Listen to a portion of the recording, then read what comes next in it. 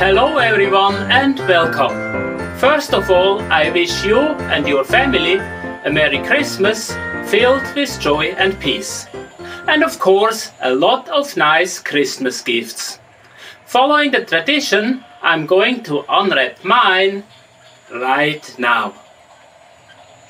Welcome to the IoTT channel. I am Hans Tanner and I'm happy to see you. Welcome to all new subscribers and welcome to everybody else. So let's see what's in the bag. Here is the first. What is that? Oh, an IBT-2 PowerShield for the Arduino that can output 5 amps of DCC track current.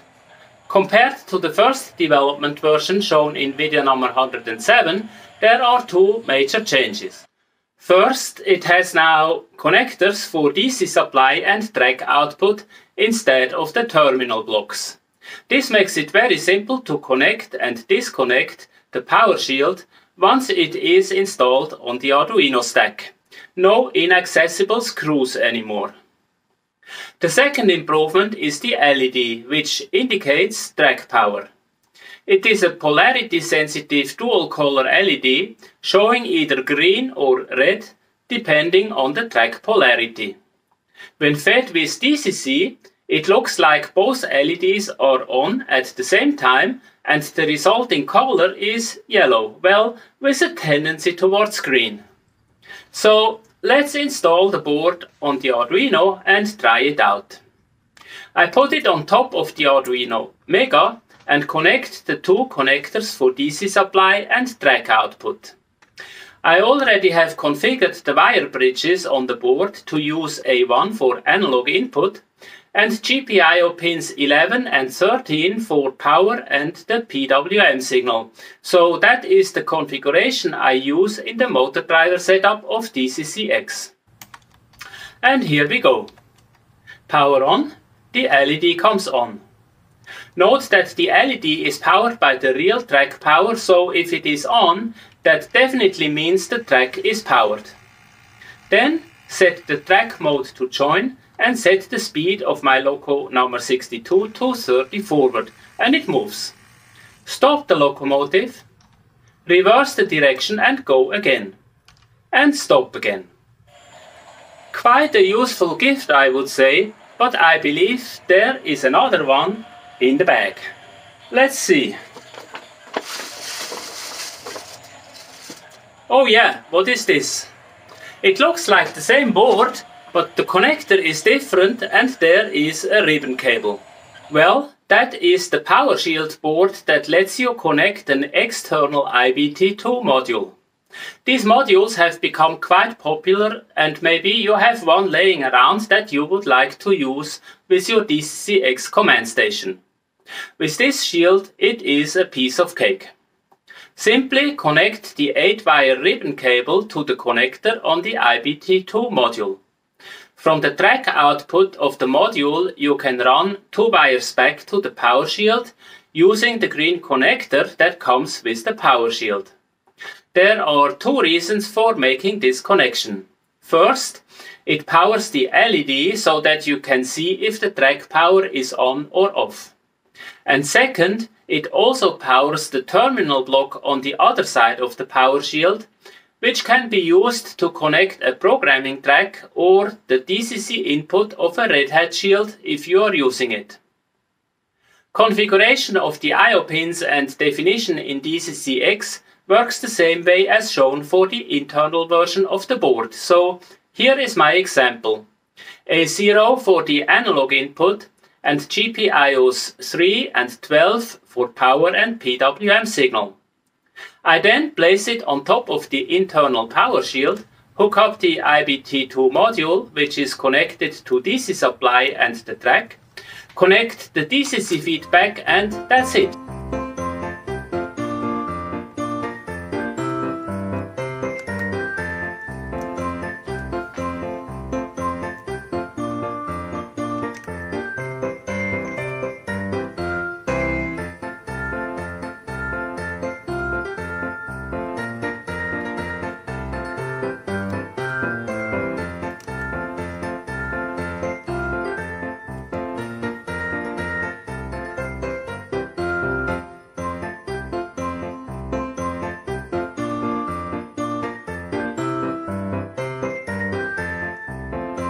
let's try it. Power on, the LED comes on both modules. Then set the track mode to join and set the speed of my loco number 62 to 30 forward, and it moves and stops as before, but this time on the second track output of DCC EX. Next, since this track is also a programming track, I try to read the address of the decoder. I use the command which just reads the address. OK, 62 as expected, and no retry messages, which means reading worked the first time without problems.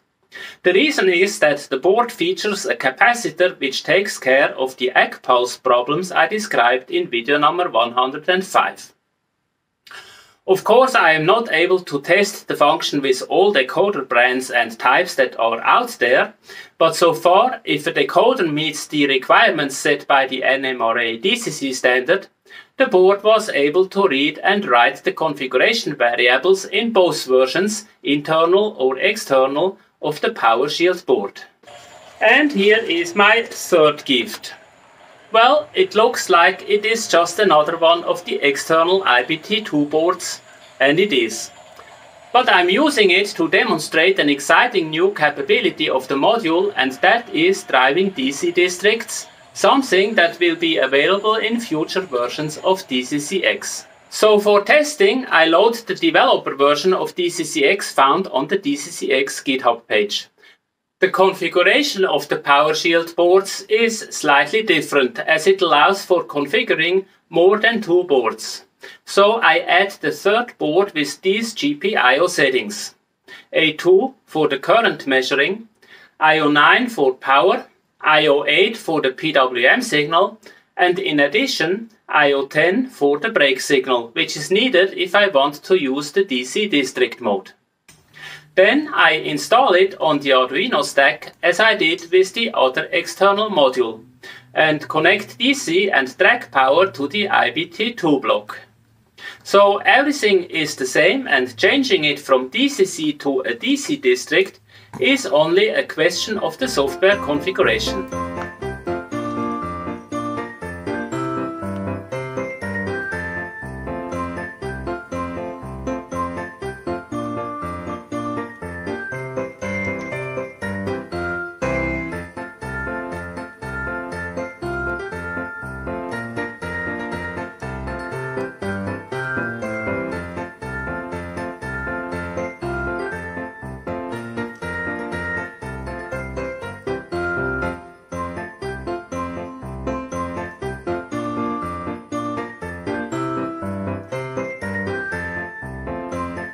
As before, I switch the power on and configure the main and proc track. I still can use the join command, and it will automatically configure the first 2 tracks. To configure the third track as DC district, I enter this command. C stands for the third module in the motor driver definition. DC tells the Arduino to treat it as DC district. I also could use DC EX instead, which would initialize the DC district with reverse polarity. 55 is the digital address I want to use to control the DC district. Let's test it. I send a local command with speed step 5 forward to address 55. And as we see, the LED comes on in green and not very bright, indicating a low voltage on the track. I now increase the speed to 50 and the LED is much brighter. Now I change the direction to reverse and the LED changes from green to red, indicating the reverse track polarity. And as I reduce the speed, the LED gets darker and turns completely off at speed 0. To test the analog current, I put my little Bachmann Gandy dancer on the track. This thing is simply too small for a decoder, so it is running analog only. So I enter the same sequence of commands as before, and it moves back and forth with DC from the DCC EX command station, controlled using a DCC decoder address. Well, that's something. So the 2 board versions work nicely, and I added them to the items list in the Tindy store. Right now I have only 15 of them available, but more will be coming soon. Now wait, before you go and order, be aware of 3 limitations that will go away with future versions. First, the track voltage of the actual version is limited to 18 volts. If you are a G-scaler, you are better off to wait, as the next board revision will be good for 25 volts. Second, there is a problem with DC districts when mixing DC districts powered by the Arduino motor shield and this power shield when it comes to synchronizing 2 adjacent track sections for a train to cross from one to the other. User Ash++ from the DCC EX Discord group figured that out, and I am happy he let me know. Thanks a lot. The problem is too complicated to explain in this video, and it can be fixed by changing the configuration of the power shield, but with the next version I am going to change the control logic so the problem will be eliminated. And third, user Casey Smith from the Discord group requested additional pinholes for the I2C bus so that it is easier to add other shields like the LCD display. I thought that is useful, so future versions will have an additional 4-pin connector with ground, 5V SCL and SDA.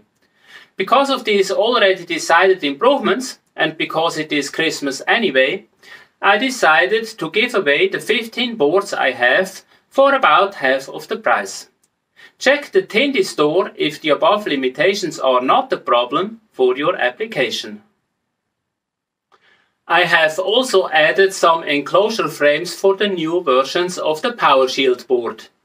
There are 2 versions, one for the internal, the other for the external board type. As shown in video number 106, they can be downloaded from the tinkercad.com site and printed on a 3D printer.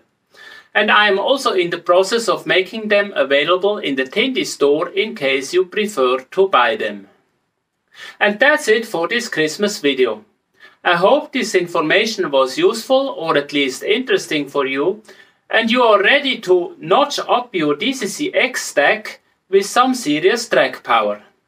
If so, please let me know in the comments and click the like button below. Doing so feels a little bit like Christmas for me, and you help to promote this video and the IoTT channel in general, because YouTube likes the likes. Thanks for watching and see you in the next video.